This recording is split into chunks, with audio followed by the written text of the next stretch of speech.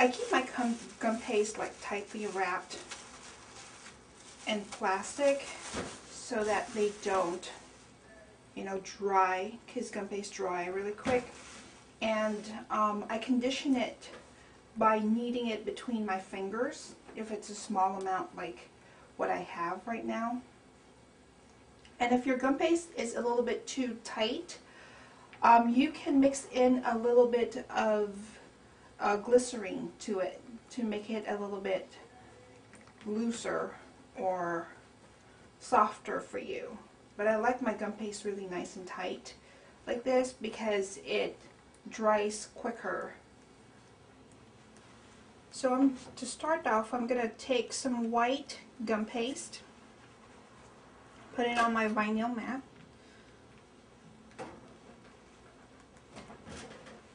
Then I'm going to roll that gum paste so that the bottom part is thicker than the rest, like so. As you can see, this is thicker, and it gradually goes thinner towards the end. And I'll take the skinnier veiner that I have on my set and the skinnier cutter. So I'm going to cut that right on the center, and there's a line on your veiner so that you can align the bottom and the tip of your cutter. There we go. I'm going to take my number 26 gauge wire. I don't need to hook it. I'm just going to brush it a little bit with my gum glue right on the tip.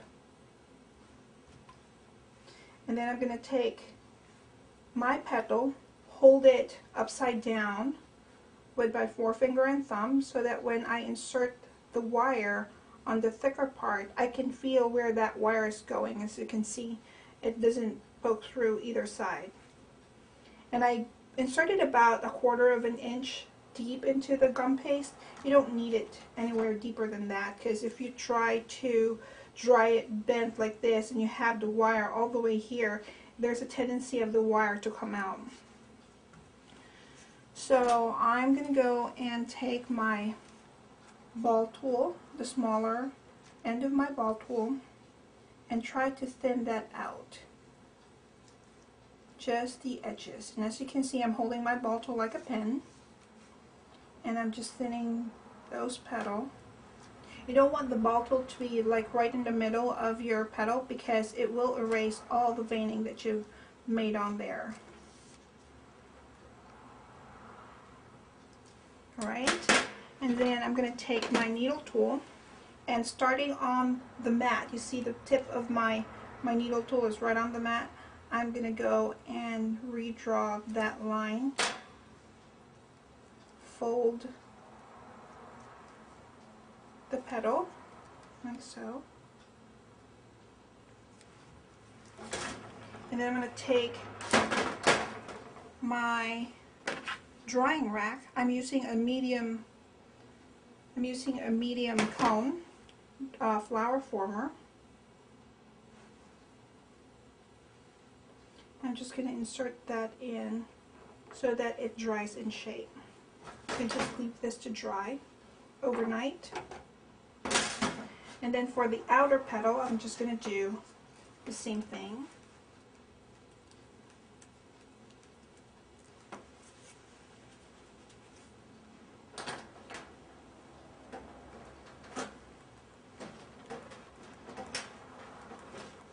So I'm going to roll it just the same way as I rolled the first one.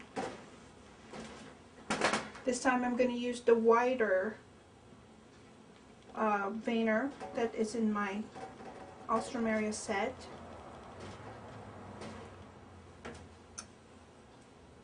And also the wider petal cutter. So you see, when I am cutting my Alstromeria, I press, or when I use the cutter, any kind of cutter that you're using, I press it downwards and then give it a little bit of shake. That way I get a clean cut without any of the fuzziness right there. Or sometimes when your cutter has a lot of gum paste that are stuck at the bottom, because sometimes the gum paste gets stuck, all you got to do is wipe a little bit of vegetable shortening onto the cutter side, or where you cut the gum paste in, so that the gum paste will not stick to it.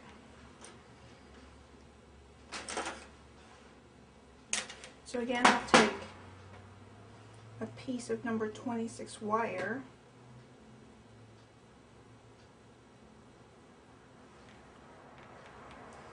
hold my petal upside down, and insert my wire in. So after I insert my wire, I make sure that I pinch it right at the bottom. And if it's like a square, because you see how the tip of this is square, you don't really want that to remain square. So just squeeze that in so you round that a little bit. So you know that when the gum paste dries that your stem wire is not going to come out. So don't forget to pinch it. So now I'm going to take my ball tool again, and again I'm just going to thin outline the edge of my petal. And really, Alstromerias don't really have much movement on the petal. They're pretty much just dried like backwards. But the petal itself doesn't really have much ruffling. So I'm not going to put so much pressure on that, on my ball tool, so that the petal does not really ruffle as much. And I'm going to take my needle tool and again draw that center line downward, fold my petal in half, and dry that on my medium flower former. So you just let those dry overnight. You need to make 3 of the wider petals and 3 of the narrower petals to make a flower. So it depends on how many flowers you're doing. You're probably doing like 3 or 4, so just multiply that by 3. So I'm going to use a white floral tape just because I wanted to dust that stamen with light green, and floral wires only come in deeper green, and I don't really want to use a dark green on my flower or on my stamen. So I will take half of the stamen of the medium. I'm using a white medium stamen. As you can see, stamens always comes in there are 2 heads and 1 stem, so I just cut it in half, so I end up with this. And then I'm using a number 26 white floral wire and a half width floral tape. So I'm just gonna take that and stick it in, and then I'm just gonna wrap that with my floral tape to secure it.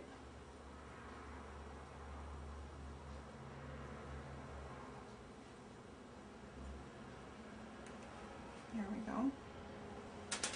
So you need to make 5 per flower, 5 stamens, and the Alstromeria stamen is actually kind of like bending upwards. So I just run my finger and my thumb, my forefinger and my thumb, and just basically try to bend that wire to an angle. And then I'm going to arrange it so that one stamen is actually sticking out farther than the rest, because that's how it usually is. So I'm just going to do 2 here and 2 here. It's kind of arranged like a finger in your hand. And there we go. So I'm going to take this and tape the base of it with my floral tape. So I'm going to do like 3 or 4 rounds.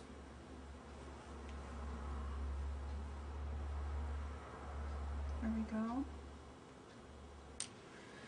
So I'm going to take my petal and I'm going to dust the center of my petal with a little bit of light green, I would say apple green, and dust the center with that. And I'm working on the narrower petal. There we go. Alright, and then I'm going to take my brush and use Old Rose petal dust and kind of scrape my brush from the side going to the center. And as you can see, I leave a little bit of white on my petal. That way I get that depth of color, kind of like how the real flower is.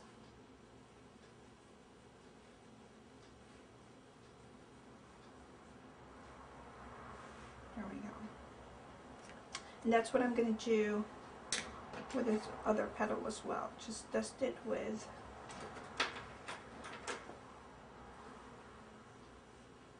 a combination of buttercup yellow and some apple green.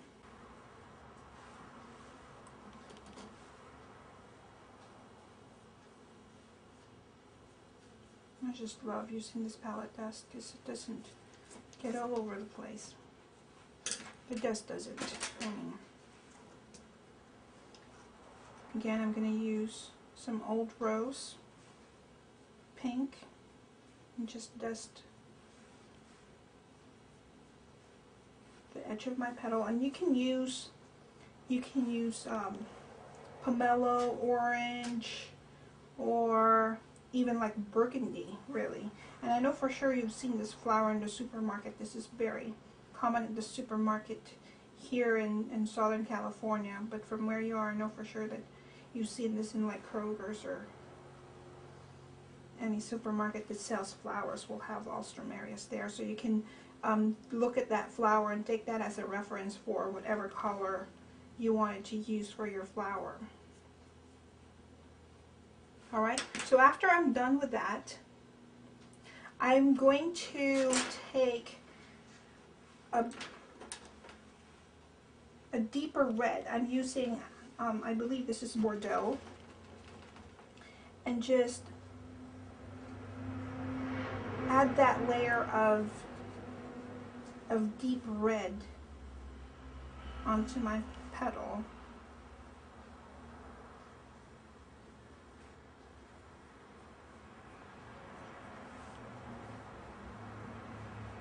Like so. I'll do it the same way here.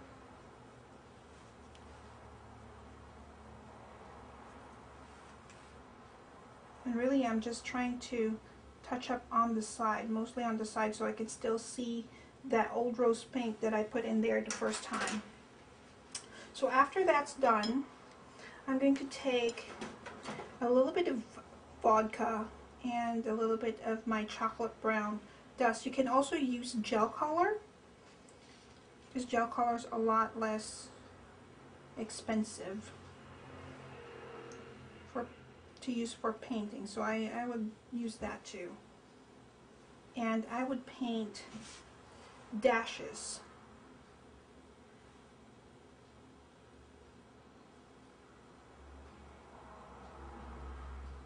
going up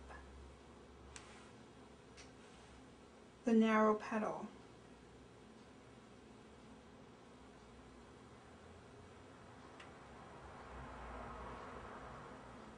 And really it's just random dashes. It doesn't need to be perfect or anything. It's just the dashes that Alstromeria come with.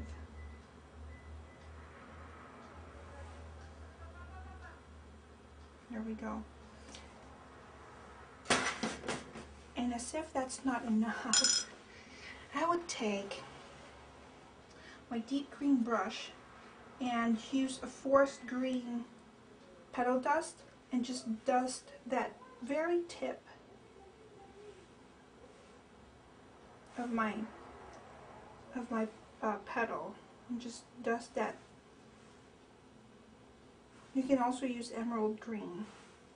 There we go. Isn't that wonderful color? They're just very vibrant, and you can use that to dust the base of your petal too. And that's what I'm going to use for this one as well, just a very tip.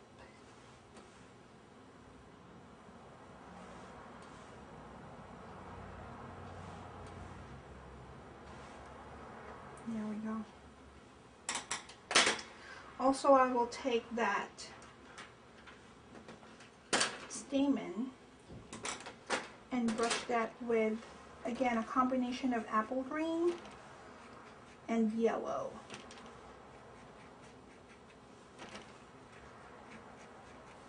Petal dust.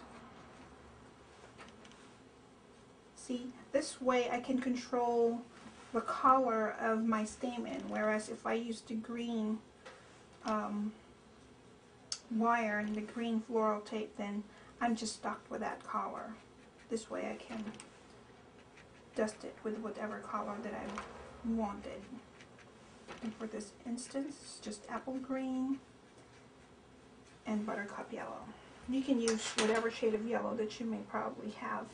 And then for a more mature flower, normally that tip that sticks out is normally brown. So we'll do the same way here. So I'm just going to paint that with a little bit of brown.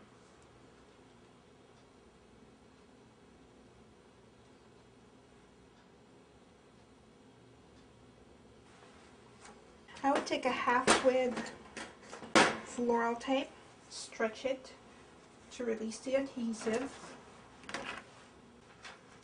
and take all of my dried up and painted petals. Then I'll start with the narrower petal. So I would take the tip of my floral tape and secure that with my forefinger, my right forefinger. I'll take my left hand and wrap the petal twice so that it's nice and secure. I'll take another petal, and I'm starting with the narrow petal here.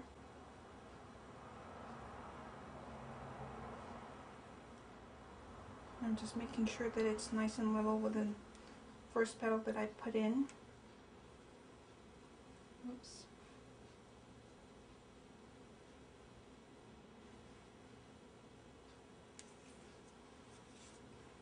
And I'm going to wrap that to where those two petals are so that the wire is not showing.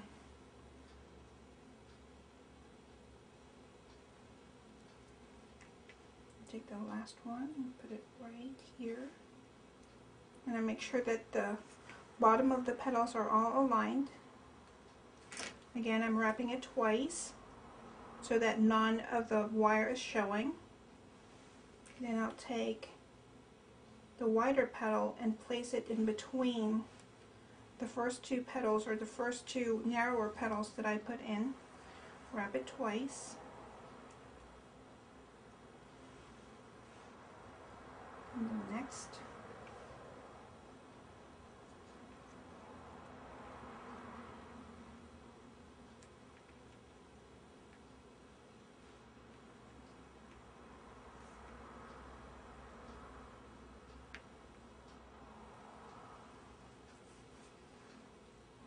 One,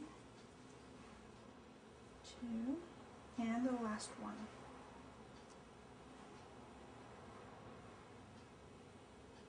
In between the first two petals, or in between the narrower petals, is where I'm going to position that.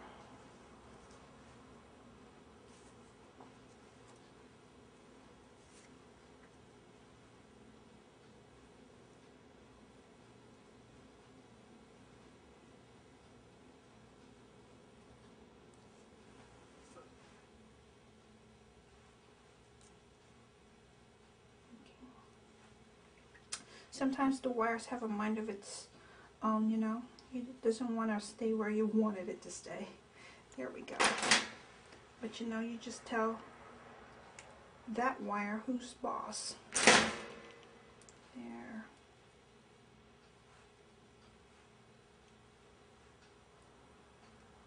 There we go. And so I'm going to take the remainder of my floral tape and just basically wrap the rest of these exposed wires right here, so it will just look as if it's just one stem. Oops.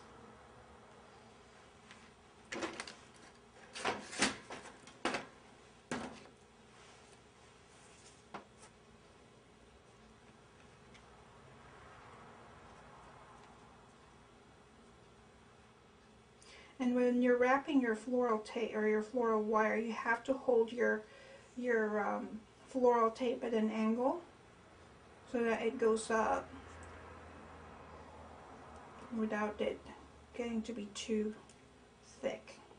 And there's your finished Alstromeria. Isn't that's pretty easy to do? Very rewarding, very colorful. You can use this for any type of special occasion cakes or bridal or wedding cakes. This is the one that I did with some green and tropical orange color. Very nice.